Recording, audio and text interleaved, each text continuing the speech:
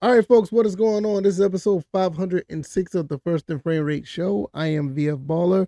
Over here, we talk about Georgia Southern and Atlanta Falcons football. And today has been a really weird day. It's been one of those days that you really just don't know what's going on. I mean, especially with all the things that have been going on with the Monday Night Football game. Prayers still go out to, Damar Hamlin. You just hate to see something like that happen. And throughout the day, I've just been waiting for news to see if anything coming up on that. And not much. Everything that you knew the day before still, as of right now, is the same. I mean, maybe by the time this actual recording of the show is over, some new news may come up. But other than that, this still the same old, same old. So thoughts and prayers with him and his family. And hopefully everything will continue to progress.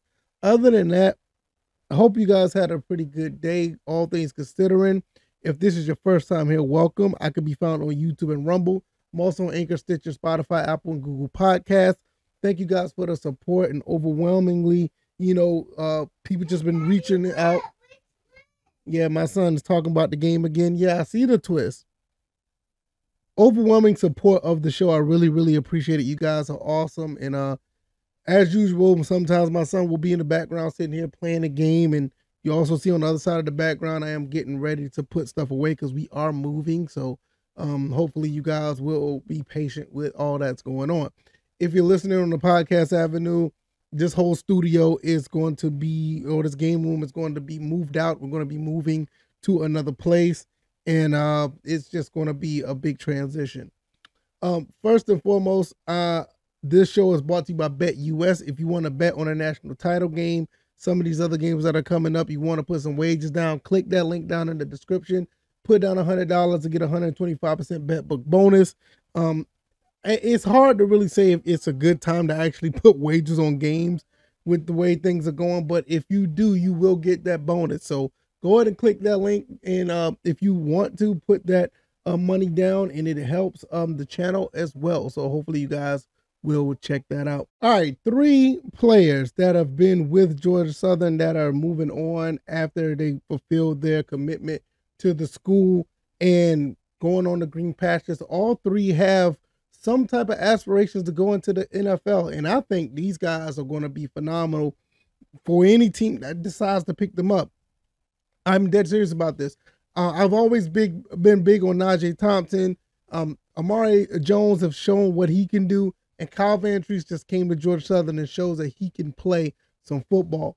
And I'm just going to just give you a brief rundown of all 3, not necessarily throw stats out there because sometimes stats sound good. I don't like using stats for some things. I really just like to go out there and let you guys know what's real when it comes to these guys. Also like to talk about the impact they have as, just young men. I mean, all 3 of these guys are just great. So I'm going to start off with Kyle Vantrease. I just did an episode on that, on his progress throughout Georgia Southern and the way that he carried himself and the type of quarterback and young man that he is. When I did the thank you episode, there's no doubt in my mind. The way I saw the way he played, I think he has NFL aspirations, and I think it'll work out. I think that whatever team he goes to, he has the leadership ability and the talent to actually throw the football to any NFL receiver in game. I think he's capable of doing so. I would like to see him do that. As soon as he stepped on campus at Georgia Southern, I knew that, something special was about him. He came from Buffalo, University of Buffalo, and he just carried himself like a leader. He just had this thing about him where you wanted to follow what he was about. He wanted to follow what he can do and follow the path that he's taken on the field as a football field general. And he didn't disappoint. The numbers don't speak for the impact he actually had, not only with the transition of Georgia Southern, also the entire, team itself and the guys who stayed around who were looking for how this direction was going to go. Because a lot of people didn't know how it was a spread option. We rarely pass the ball type of situation. Coach Clay Helton comes in, and not only that, he brings along, this offense and then turns right back around and bring the quarterback along, bring a quarterback in who's, you know, for all intents and purposes, we didn't think that he was going to take it to this next level, because we saw what he did at Buffalo, which was, weren't bad numbers. But when he got into this offense and learned the system and learned how to read the football field, I mean, he just put up phenomenal numbers. Almost threw for, I think he threw over almost 4,000, a little over 4,000 yards. I can't remember. But he done a phenomenal job at leading this team to where it needed to go. Now, it didn't end the way we wanted it to, but watching him, go through the motions of beating Appalachian State, beating Nebraska, also beating, beating James Madison, those type of memories that he brought down brought from Buffalo down to Georgia Southern is something that would never, ever be forgotten. The leadership qualities of this kid is unmatched. He had other guys believing in him, some guys believing in themselves, and that's the type of character you would want, not only in a football player, but just a young man. And he has all those qualities, and I can't wait to see what he's capable of doing when it comes to him possibly reaching that next level. It's not guaranteed that he'll go to the NFL, but whoever decides to pick him up, they're going to get a pretty nice quarterback. I firmly believe it. I think they're going to get a guy who can catch up, who can grasp the game, a guy who can grasp the knowledge of whatever scheme they're trying to run and be a leader on the field. And that's all that you would want out your quarterback. You don't need him, these quarterbacks that's Pat Mahomes and doing all these other phenomenal things talent-wise. That's great. I'm not going to take nothing away from it. You love to see that. But they got to be a leader first. They have to be a person who can guide an offense down the field. If they can do that and able to use their talents to execute, they'll be fine. And I think Kyle Vantrease has that. I really think he does. Next person I want to talk about is Amare Jones. Amare Jones had a season-ending injury, which was kind of unfortunate, but that guy was on his way to do great things at wide receiver. Now, not to say that he was on his way. I think he did some great things at wide receiver. I think at the time he was our leading receiver. He was doing some phenomenal things on the field. And even before then, he was somewhat of a utility guy. He did wide receiver a little bit the year before. He did some running back, and he played quarterback for us at one point. So Amare Jones did have those traits to say, hey, I'm going to be a bona fide receiver, but I can do a lot of other things. He could do some things with special teams as well. Very special kid. Very special kid. One guy that I was extremely happy that he came to Georgia Southern when he left Tulane and transferred to Georgia Southern. And when he came in, he made an immediate impact. Immediate impact. And those are the type of players that you will want at the next level. Guys who could make an impact with any and everything that you put out there for them to do. It's not like you very few times that you have a situation where a guy comes into the league and necessarily is good for one particular thing. I think you normally have that for linemen, maybe pass rusher, and quarterback. Sometimes you have some cornerbacks that have to play safety. Sometimes you have some running backs who need to catch out the backfield. Sometimes you have a tight end that can score out to wide receiver. Sometimes I see. Good job. High five. All right. My son's playing Ninja Turtles. He's having a blast. You have other guys that are out here that play fullback that could be tight end. Some guys who play tight end that can also play on the offensive line. I mean, you got some offensive linemen that can play tight end. So, but it's good to have that asset when you have other traits on the field. So even though he may be looked at as a wide receiver, a team could pick him up for something else. So not necessarily saying that he's going to be pretty much a wide receiver. He could be a special team nightmare, or he could be, something else where he could be, hold on, son. Let me fix that for you because you're going the wrong way. Here. He could also be somewhat of, like I said, a kick returner, a punt returner, a slot guy. I think he'd do phenomenal at the slot position. Phenomenal at the slot position. So it's just something that you may want to, just think about. He's not just one position that you want to see this guy yet. So Amare Jones, definitely an NFL drive, undrafted free agent gem. No doubt in my mind that this kid will be something special if he goes to the next level. Last but not least, I mean, where do I begin when it comes to Najee Thompson?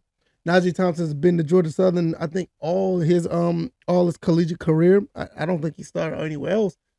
But Najee has just been a phenomenal football player for us. He made the top 10 for ESPN with a phenomenal catch when he played wide receiver, switched over to cornerback in the last couple of seasons. Even before then, he's been a special team specialist, if that makes sense. I mean, you're talking about a kid that can really, really do it all. Now, I know I talked about Amare Jones, and I'm not taking nothing away from him because he does things just as well. But Najee Thompson is just like, one and the same when it comes to a guy that's just a specialist on the field. This kid could be drafted or picked up by a team for plenty of things. Cornerback, safety, punt return, kick return, wide receiver, it just anything on the special teams. Hey, you might even see him playing in the slot at wide receiver because I mean the kid can do a little bit of everything. It's a beautiful thing, the type of athletes that we have at Georgia Southern and the ones that are capable of doing a lot of things. Georgia Southern just picked up a lot of athletes going forward. In the last, I say 15, 20 years, and just put them out there on the field and say, hey, we need you to do this, this, and this, and this, and it worked out. Fun fact, you may not know, Jarrett McKinnon, all pro, I think he's an all pro, phenomenal running back at Kansas City. Y'all don't realize that guy played quarterback for us. You know what I'm saying? So he can do a little bit of everything as well. So it's just a trickle down effect of what we've been accustomed to here at Georgia Southern. And speaking of GS men, all three of these guys are GS men. There's no doubt about it. And I would love to see the impact that Najee Thompson has had on this team from day one through different regimes. When he transitioned over from position to position, and was still a team player and played at the highest ability of whatever position he was on. Press triangle, baby. And it's just a beautiful thing to see. You want guys like that on your roster when it comes to the professional level, and hopefully all three of these guys make a roster somewhere, because I think they will be able to be a big asset to any of these teams. I just don't know what else to say about a guy like Najee Thompson. He's just a special kid, very special young man. Amare Jones, another special young man. Kyle Vantrease, special young man. All three of these guys are absolutely going to be gems when it comes to actually, putting their talents out there. If they can make it to the combine, whatever the kids, wherever the pro day they go to, somebody needs to watch these kids, watch these young men, and see what they're capable of doing, because I think these guys will make a team and they'll be a big asset to them. And it's not just me being biased. I know I'm biased when it comes to Georgia Southern, but I'm honestly saying that because I watch all three of these guys play football. I watch these guys, take care of themselves on and off the field. And there's no doubt in my mind that that's exactly what they are. If you like this commentary, hit the like button, share this podcast, subscribe to the channel if you haven't already. I know my son's been in the background. It be like that sometimes. So it is what it is. YouTube, Rumble, that's where you can find me on the visual side. Anchor, Stitcher, Spotify, Apple, Google Podcasts is the podcast avenue if you want to catch me on the podcast avenue or the podcast side. And it's just been another great day. It's been a weird day, but it's been a great day. And hopefully you guys enjoyed your time. I know things are a little bit different now feels a little different because of Damar Hamlin. I hope that kid, or that young man recovers. It's really disheartening to see that, but, thoughts and prayers with him. Let me know what you guys think about this entire situation with these three guys going into their dream of possibly making an NFL team. Do you think it can happen? I think it can, and I think there'll be a big asset to any of these teams. I'm going to get up out of here. You guys enjoy the rest of your Wednesday, and I'll see you on the next one. Y'all take it easy and y'all be blessed. Peace.